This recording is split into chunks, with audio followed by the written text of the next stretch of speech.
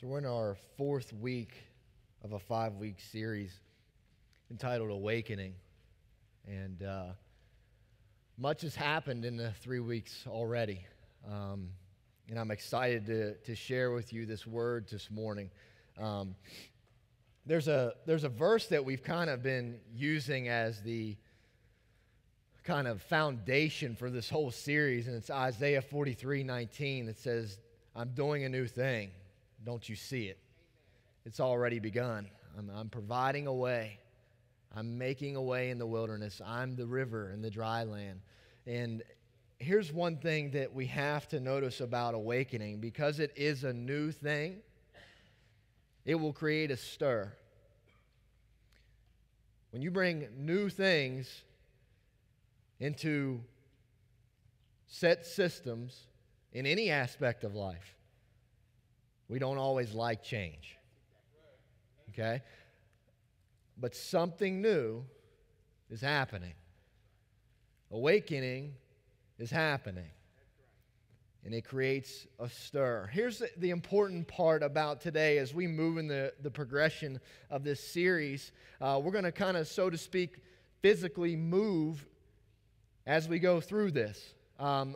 Entitling of the message, Movers and Shakers. It's not enough to be awake. Okay? There are times in life when you sit up out of bed and you're awake, but you don't want to move forward. All right? So awakening is about more than just being awake.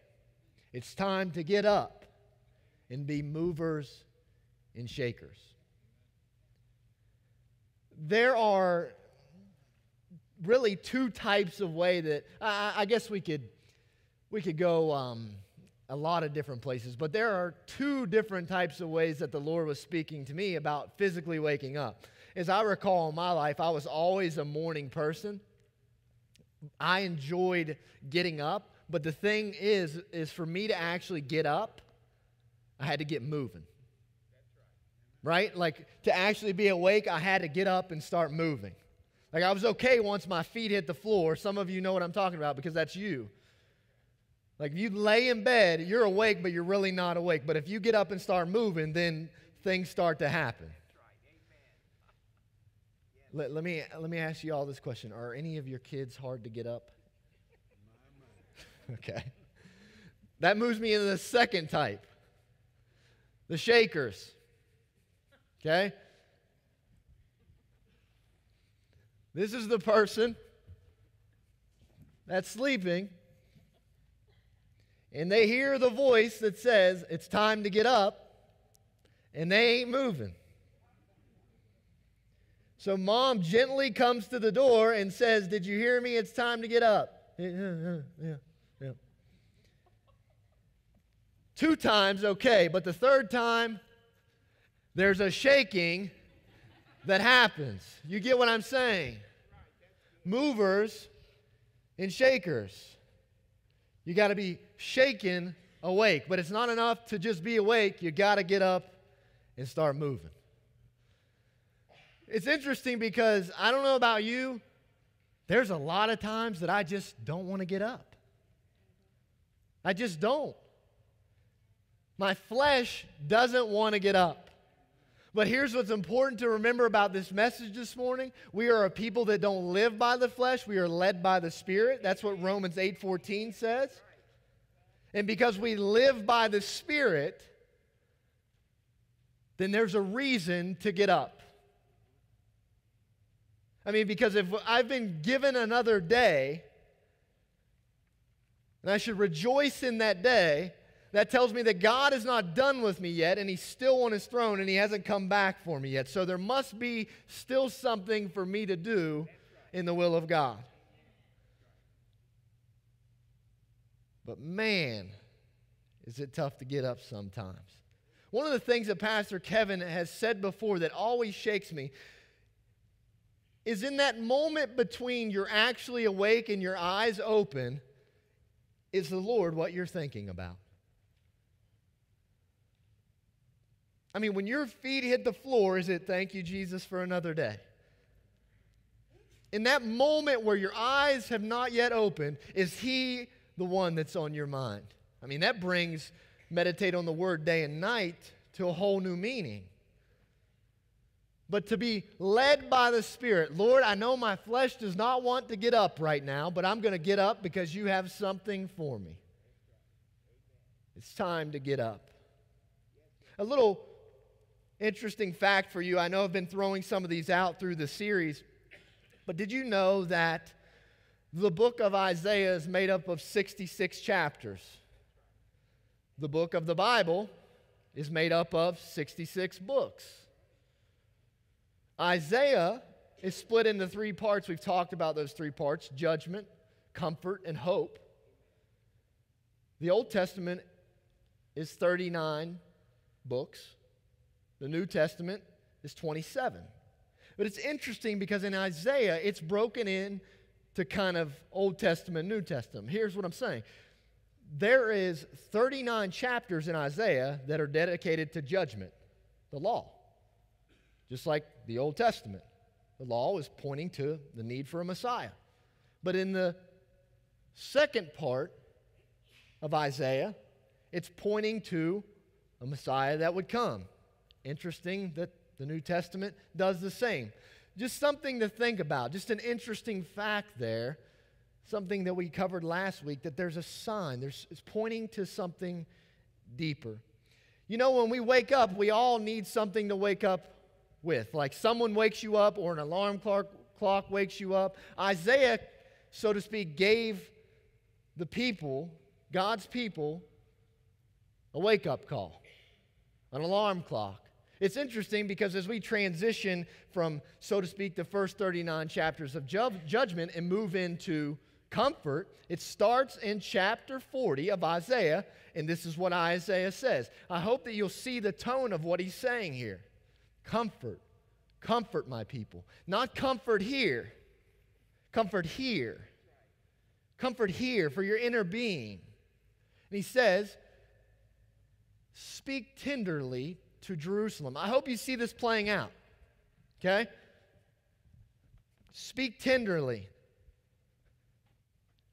It's time to get up. Get what I'm saying? Speak tenderly. It's time to get up. Tell her that her sad days are gone and that her sins are pardoned.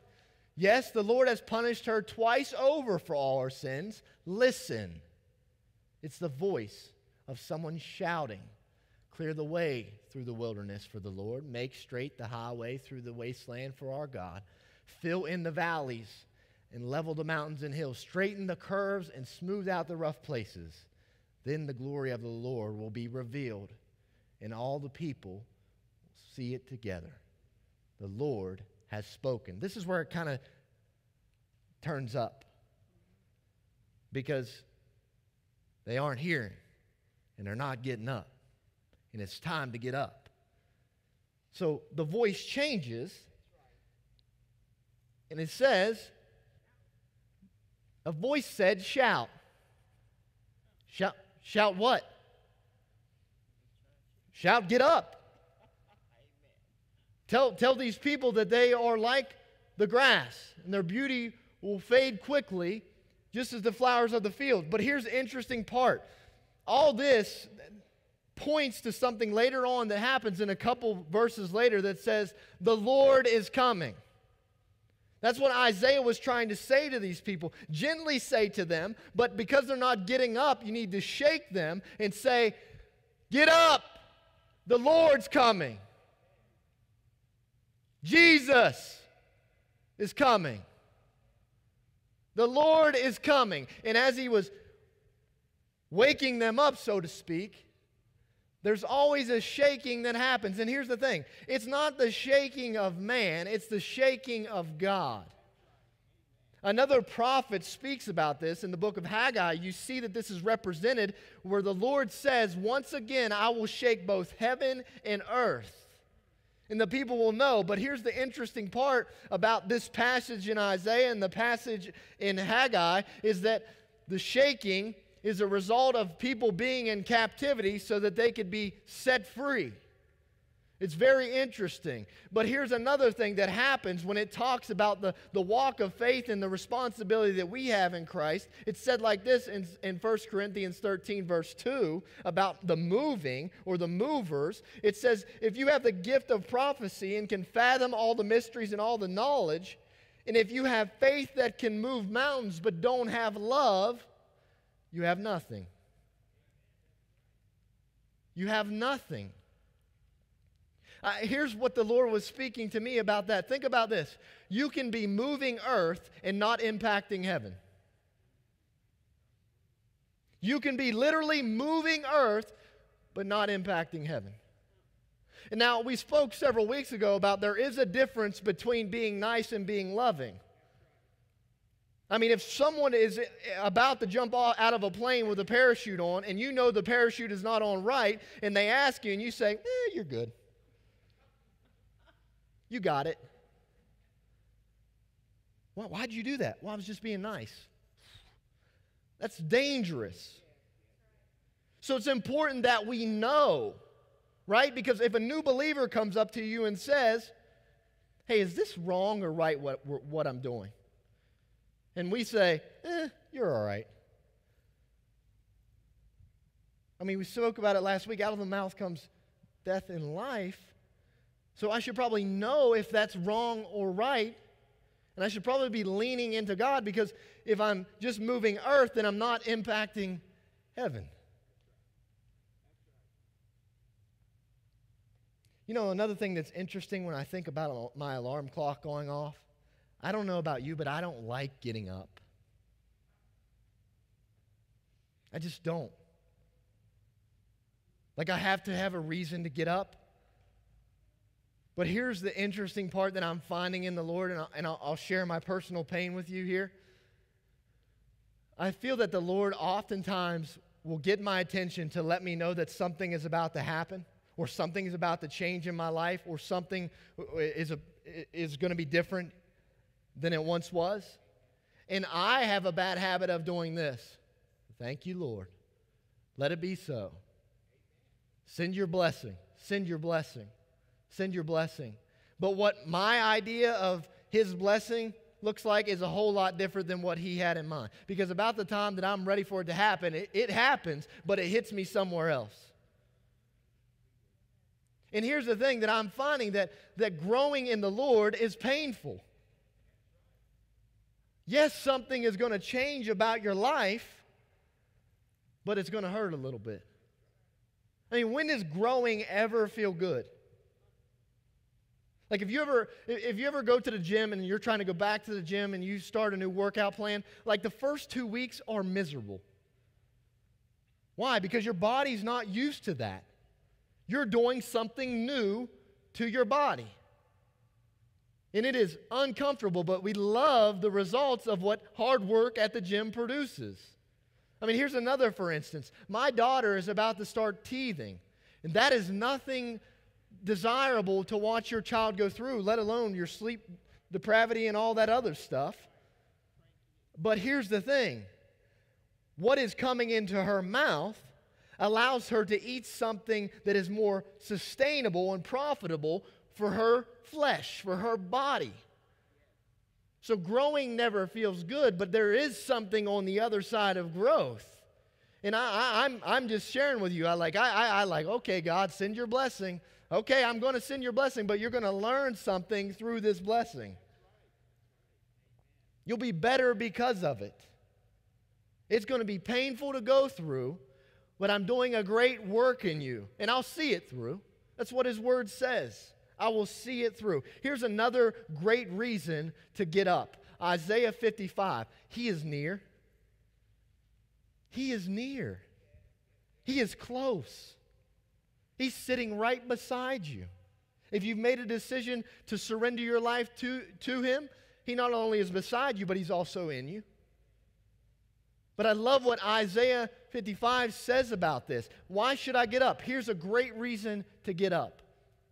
Seek the Lord while you can find Him. Call on Him because He is near, while He's near.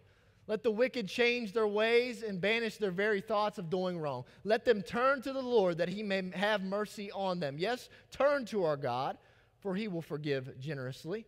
My thoughts are nothing like your thoughts, says the Lord, and my ways are far beyond anything you could imagine. For just as the heavens are higher than the earth, so are my ways higher than your ways, and my thoughts higher than your thoughts. Here's what I love about that. That's what the Lord is trying to teach me. I know that it seems like you're going through something right now, but don't forget that my ways are higher than your ways, and my thoughts are higher than your thoughts. Would you just trust me? Would you just lean into me? I know this discipline may be painful, but it's going to produce fruit. The rain and the snow come down from the heavens and stay on the ground to water the earth. They cause the grain to grow, producing seed for the farmer and bread for the hungry. It is the same with my word. I send it out, and it always produces fruit. It will accomplish all I want it to, and it will prosper everywhere I send it. You will live in joy and peace. The mountains and hills will burst into song, and the trees of the field will clap their hands. Where there once were thorns, cypress trees will grow. Where there were nettles growing, myrtles will sprout up. These events will bring great honor to the Lord's name. They will be an everlasting sign of his power and his love. Here's your sign. I don't know about you, but one of the things that I've been pondering this winter is it has rained more this winter than I can ever remember. But based on what the Word says, that's to be a sign of what is to come. And I know that you may be going through a rough patch or in a season right now where you're feeling oppressed and things are coming against you. But what the Word says is the rain that's coming down is about to produce something much greater. It's about to sprout up. Where there were thorns, something that is fruitful will now appear. I don't know about you, but that's something to be excited about. Winter isn't always pleasant, but what it's producing, the rain that is coming down, is going to add value to what God is calling you to harvest. There's another reason to get up. Those of us in the room, if you have chosen to give your life to Jesus Christ, and at the end of this service, I want to extend the opportunity, if you've not made that decision, to make that decision, to call Jesus your Lord and Savior. But those that have made that decision, it says in 1 Peter 2:9 that we are God's royal priesthood. We are his chosen people, his special possession, meaning that we bring light to the darkness. That we bring good news. I mean, that goes back to week 2 where we said calling has a cost. If God woke you up this morning, there's a chance that there are people he still wants you to reach for his word, for his glory, for his kingdom. You're his chosen people, his possession.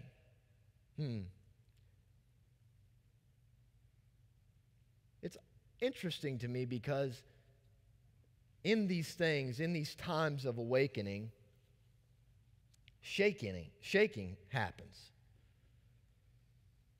A shaking happens.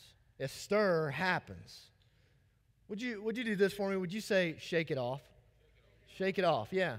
There are some things in your life you need to shake off.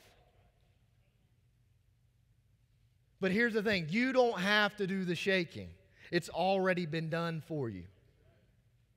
You don't have to do it. I don't know about you, but there are some things when I wake up in the morning that I need to shake off myself. Like I got bad breath. I need to wash my face. I need to take a shower. Like there's a process, right, to get the sleep off of you, to get the dead things off of you. But here's what's interesting about talking figuratively and talking literally about death here is that Jesus Christ went to the cross, and when he released his spirit, when he spoke and said, "It is finished," and gave his last breath, it says that the ground began to shake. The veil in the temple was torn, and that the graves of the believers were opened up, and they were raised from death to life. They were once asleep, and now they are awake. And it says that they went to a people in the town, and they were telling about what God had done. Death can't shake you because of what Jesus has done for you. Asked this question 2 weeks ago at our discipleship class. Is death a non-issue for you? Had a 16-year-old young man. I put him on the spot. I said, is death a non-issue for you? And he said, yeah. I said, well, you have to give me a little more than that. And he said, I guess if the Lord calls me home, then that means it's my time and I've accomplished everything that he's wanted me to do. And somebody else in the class said, well, I guess we can just pray and go home now. A 16-year-old kid said, death is a non-issue for me because if Jesus has called me home, then it's my time to go, and I've accomplished what he's wanted me to accomplish. I don't know about you, but I struggle with that. Because my argument with God is, well, Lord, I got a wife and a kid, and his question to me is, you're saying you can take care of them better than I can? I mean, I'm just being real with you because we all have those conversations. But when death is shaken from you because of what Jesus has done, death really shouldn't be an issue. It really shouldn't be. But it's tough. There's another instance, and I love this because Paul and Silas are sitting in a prison. And the foundation begins to shake, and the bars of the prison begin to shake as they're singing hymns and praying at midnight. And all of a sudden, the foundation breaks down and the bars fall off the prison, and the chains that were on them fall off, it says. And they didn't move. When God shakes something up in your life, does it cause other people to hold in place? What does that even look like? Like when God is moving and you're surrendered to him and you know that his presence is evident, does it cause people to stop or do they just keep moving? Is the shaking in your life holding people in place? Because of the move of God, the shaking of God is evident. I mean, that's crazy to me because it says that no one in the prison moved. And I'm guessing that they realized that there was something much greater in their presence than just songs and prayers.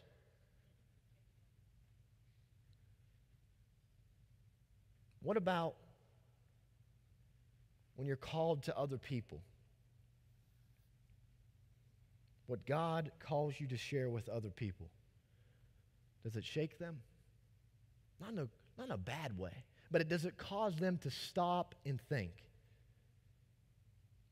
Do I really believe in this Jesus guy? Something to think about.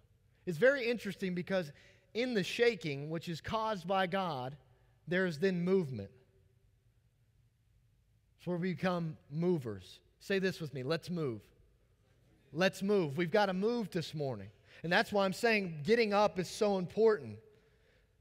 He causes the shaking. He woke you up for a reason, and he's calling you to move to something else. Here's what I love about the passage that we've already discussed about Jesus surrendering his spirit. All right? And those that were dead come alive. They moved to something. They moved to a people to share the truth of Jesus. It's difficult sometimes when we know we've been released from captivity because both of those passages in Isaiah 40 and Haggai 2:6 are speaking about shakenness that was happening to release captives, talking to the people of God who were in captivity. And the shaking happened to indicate that things were going to change, and people were going to be able to move from captivity to freedom. It's the same case with Jesus. When he said it's finished, the chains fall off. And that's what I'm saying in our lives this morning. There are some things that you've been battling, and God has already allowed the shaking to occur, and you've been moved from death to life, and you've now been released from the chains that once held you, and it's time to move. It is. It's time to move. And it's a beautiful movement. He's moving you towards destiny. I wrote that word on one of these slides on the time to get up slide. And Sister Sarah shared that word with me Friday, the word destiny. And I think oftentimes when we're surrendered to God and moving towards Him, destiny is calling. Right? Destiny is calling, but as you move towards destiny, it doesn't mean that it's going to be easy. There'll be opposition by the enemy. When you're moving towards God, something will come against you. It's just, you want to know one of the greatest ways that I've learned to discern if I'm doing what God's asking me to do? Pastor James always told me this, well, you better start worrying if there is no opposition, if there is no tension. When there is tension, you know that you're probably doing something for God. But destiny is calling. Purpose is calling. It's time to move towards that. Moving from death to life. Moving from captivity. That's why I say for those that there will be an extension of salvation this morning, that you may surrender your life to Jesus. And by doing that, we're saying that literally the song that says death was arrested for you so that you could be set free. You could be moved from captivity. It's not the most glamorous life. It's not just a promise of eternity, but there is a beautiful life in Jesus Christ. This is what I love about the other passage. Paul and Silas sit there, and a man is about to impale himself on his own sword. Right? So they're singing and praising going on, and the prison doors fall off, and it's just amazing, and everyone's kind of in place. But because of the shaking, the prison guard wakes up. And when he wakes up, he believes that everyone's gone. And he makes a move. Not really a response, but a reaction instead. See, because a response takes time, thought. And he's about to impale himself on his own sword, and Paul says, we're all still here. And the man says, would you all come and have dinner with me? And ask the question, what is it that I have to do to have a relationship with this Jesus guy? And they say, surrender your life. Believe in Him, you and your family, and serve Him. And he does right there in that instance. But here's what I love about that passage. There was a shaking, and there was an opportunity to move from those prisons, those cells, but Paul and Silas didn't move. Instead, they were operating out of the Spirit of God and said, we'll move when you say move, Lord. I mean, that is tough, because when things are going crazy, we can oftentimes run towards craziness. And God is saying, no, would you just hold in place? I know there's a shaking. I know there's a move that I'm about to call you to, but would you just move when I tell you to move? I mean, that's tough, but there's beauty in that passage that they moved when God told them to move. And a man didn't impale himself. He was then saved and moved from death to life. How many of you know, as you're in the, so to speak, race of life, that it can get messy? Pastor James said to me before the service, I'm tired. I'm tired. We all get tired. We all get tired. And sometimes when we've woken up and we've moved into the field of battle, so to speak, and we're fighting the good fight, we get knocked down. And I just hear the Lord saying to all of us this morning, get up, shake it off, let's move. Right? I mean, because a kid that has the dirt of the world on him can still smile knowing that he's a child of God, and the Lord will give him the strength to get up and keep moving. In case you needed scripture to confirm what I'm saying here, Finish where we started, Isaiah 40, 29 to 31. He gives power to the weak, strength to the powerless. Even youths will become weak and tired, and young men will fall in exhaustion. But those who trust in the Lord will find new strength. They will soar high on eagle's wings. They will run and not grow weary. They will walk and not faint.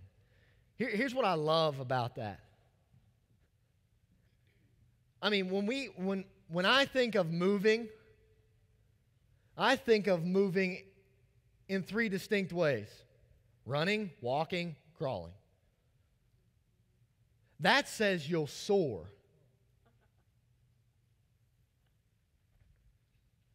I mean, that says you'll soar. But it's a moving from, I'm not leaning into my flesh, but I'm going to depend on the Spirit of the living God, the one that said, there is rest. There is strength for me. I will soar on eagle's wings because I'm depending on God as my strength. God as my fortress, my stronghold versus the strongholds that come against me. We all get tired, but we can soar. We can soar, you know? You can soar. You can soar, brother. In Jesus' name. You can soar. There's rest. Not in our flesh, but in Him. In Him. 3 questions to finish. Are you up? Are you awake? Do you sit in here today knowing that death is a non-issue for you because you've given your life to Jesus Christ? If you've not made that decision, come. Let us pray with you. Give your life to Jesus. Second question. What do you need God to shake off of you? What chains have been broken that you continue to hold on to? That you can move out of. It's time to move. You don't have to stay there anymore. And if you're moving, are you moving towards God? Are you led by the Spirit? Let's pray. Father, we love you. We praise you, God. We thank you for this word this morning. I thank you for those that are here this morning, God. I pray that you continue to move by your Spirit, that your will would be done in this response time. I pray that hearts are tender and ready to receive the freedom from captivity, the opportunity to say yes to you, Lord. And Lord, I know you were doing something in the response time last service, and I pray right now, Lord, that what you started, you would finish in this service. Allow it to continue. Allow it to grow and manifest, Lord. Allow it to be what you want it to be. That in your presence we would decide to live for you, to stand for you, to move, to not be shaken by death, but to shake death from us. Holy Spirit, move. Move. Let your will be done, God. As we take in communion, we know, Jesus, that you made the move. You paid the price. You brought the gift of salvation through your sacrifice. Lord, I pray that everyone knows this morning that they don't have to do anything or check off a check box to receive your love and your free grace. They can simply say yes to you. There is no sin that you didn't die for.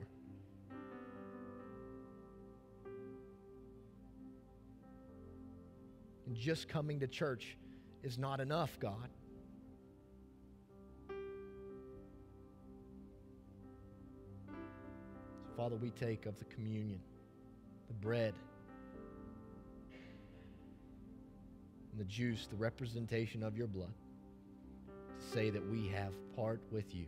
We have relationship with you. we all say yes to you today, God.